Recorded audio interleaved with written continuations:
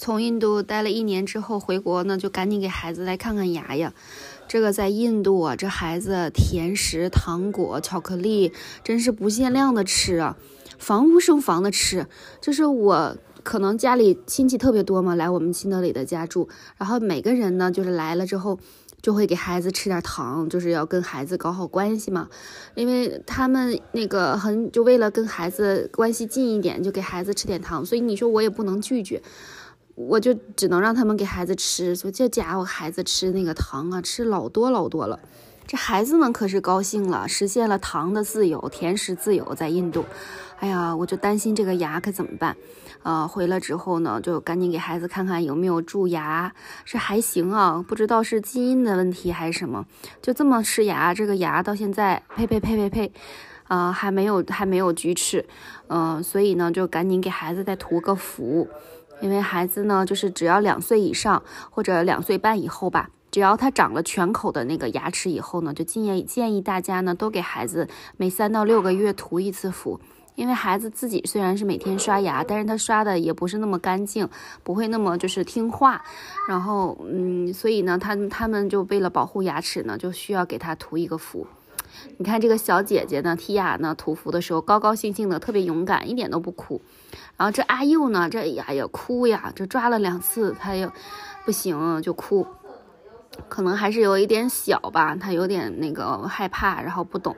但是涂一涂之后呢，就尝着这个味道还挺甜的，哎，就同意了。慢慢呢，你看这也配合了。所以呢，这个孩子呢，就是到了年纪之后，家长一定要给孩子去把牙齿好好看一看，把牙齿保护好。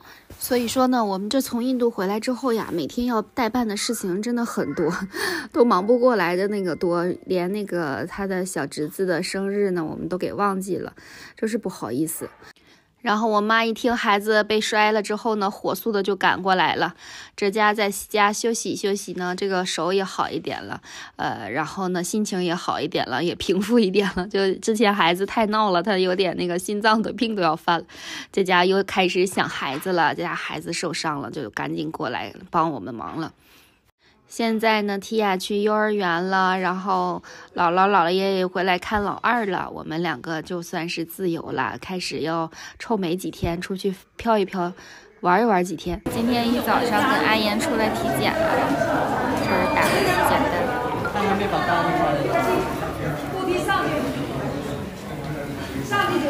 这老多项，就在我家楼下有一个体检的机构，还挺近的。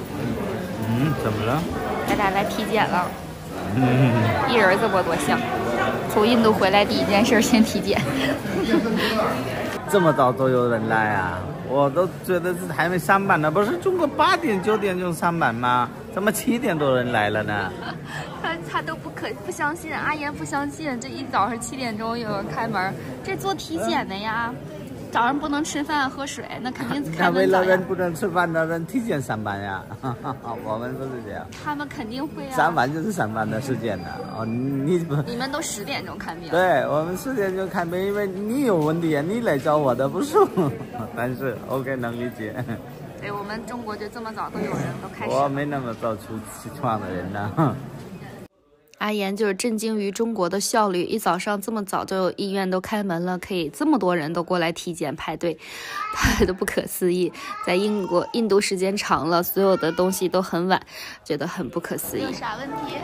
不是这么早，你知道怎么？今天不是他们说是会人多，你应该挑时间嘛，人太多了。确实人挺多，但是他这个季节就是人多，就是今天都多了20个人。啊，那怎么叫这个季节呀？什么季节？有检查还有季节吗？就是这个季节是那个找工作的季节，就别人找了工作就那个啥。都要身体检查。以后他们要开始。到你了，老公，快去吧。就这样呢，我们一共检测了20多项，就是各个方面吧，CT 呀，那个核磁共振呀，还有什么别的片子、化验血呀什么的都做了。由于人很多呢，你看阿言都等困了，我们真是一直忙到了最后一名，排彩超排了好久，最后做完体检呢，都已经是快1点多了。今天也是3·8妇女节，祝所有的女性们都能够自立、自尊、自强，永远为自己美丽的绽放。